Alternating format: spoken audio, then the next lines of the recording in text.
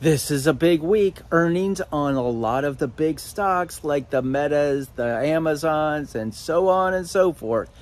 This is the midweek October 25th review of the Platinum Swing Trading channel. Let's get going. Let's get into it. Let's check out the S&P 500 and the VIX, and then we're going to look at the watch list and two trades that Mark initiated and closed out today. This is a chart of the S&P 500. SPX is the symbol. The index closed today below the 200-day period moving average, closing down $60.91, $60.91, or 1.43%. Now, when we see the S&P break 1%, when it comes to volume, our percentage change, we see a lot of selling, or if it's up 1%, we see a lot of buying. And a lot of this is being caused by algorithmic trading and volatility traded. Wow, I had to say that twice at least. Volatility traded funds. And a lot of those volatility traded funds are insurance companies and annuity companies. And because when their protocol is when the index or their benchmark gets above a certain volatility level, they buy or they sell. And that's where we've seen these accelerations in buying and selling, heavily influenced by these big insurance and annuity companies, along with hedge funds and all this other stuff. So let's take a look at the VIX as well. So this is the VIX, or volatility index, which represents the volatility of the S&P 500.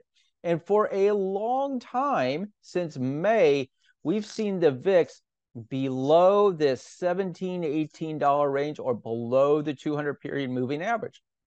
And at times below that 50 period moving average. Well, that's changed.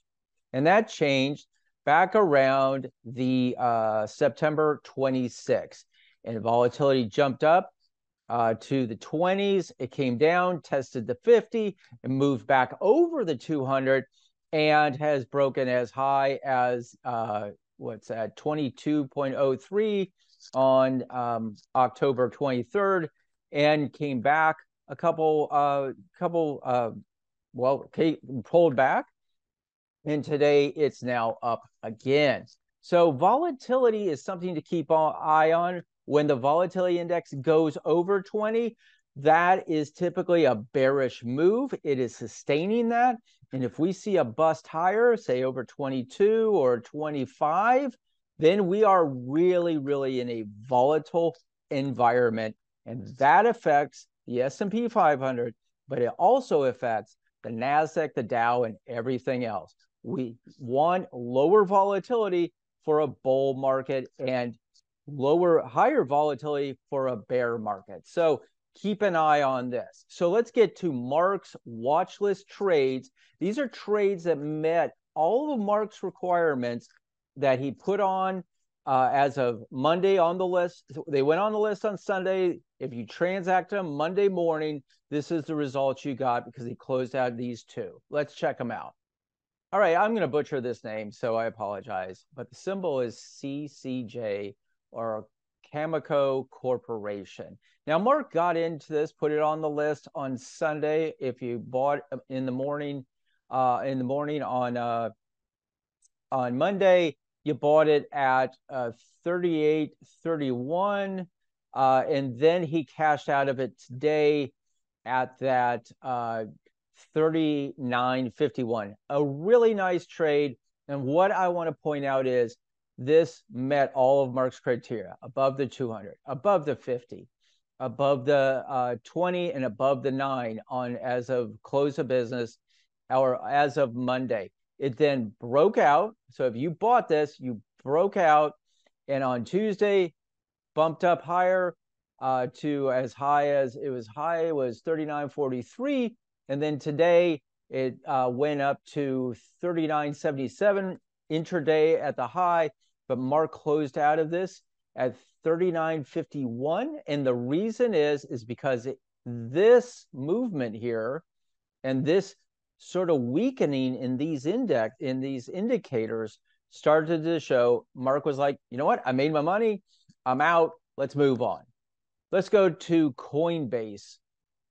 Coinbase is on the move right now, or it's getting some attention.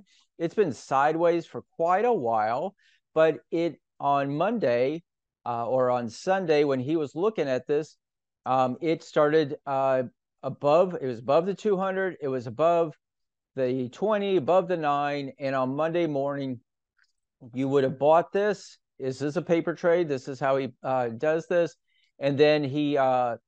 On Tuesday, it jumped and made basically this big gap.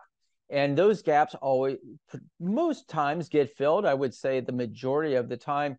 And Mark went in and took his profits where this stock, where Coinbase opened up on Tuesday. He took his profits right away at its basically close to its high at 83.59, I believe. That's right at that. You can check out the watch list for exactly. So he made money. He was in and out real quick. And that is the environment we are in right now. We are in a volatile environment. Meta just came out with earnings after the bell today. Meta is not on Mark's list. It isn't on the watch list. It is not on the horizon or below 200. But as I talked to Mark earlier this afternoon, I was like, what do you think? And he's like, I think this is a turning point, a pivot point. This is where you become very, very, very cautious. So this is Meta that gives you an example. Today, intraday, or it closed down 4.17% or down $13.02.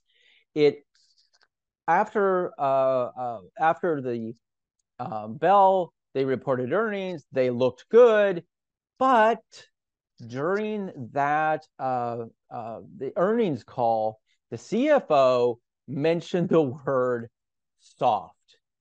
You don't mention the word soft unless you really mean it when you're on an earnings call. And the stock went from, it was up, I believe it was up 5-6% when I saw it. I was driving back from Birmingham after a meeting with Kerry, founder of Best of U.S. Investors, and it was up right after they reported earnings. But when the earnings call started talking, it went down and it is presently at $290.93, as you can see here. So tomorrow's open on Meta, and I think this goes along with what Tesla's earnings call when Elon started speaking about the economy. I think this goes in line. The economy is slowing. The economy is weakening. We have 2 wars. We have social unrest, and we have a retraction of credit. That is historically a sign of a pivot in the global economy, and I believe we are seeing that right here. And so when you trade the swing trades, you follow Mark's guidance. Be tight with your stops. Mark is conservative. Be tight with your stops.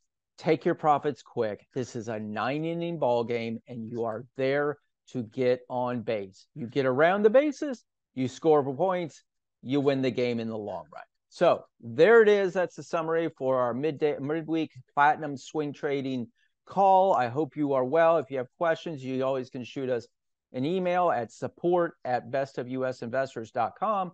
In the meantime, be safe, be kind, and love one another. Peace, live loud.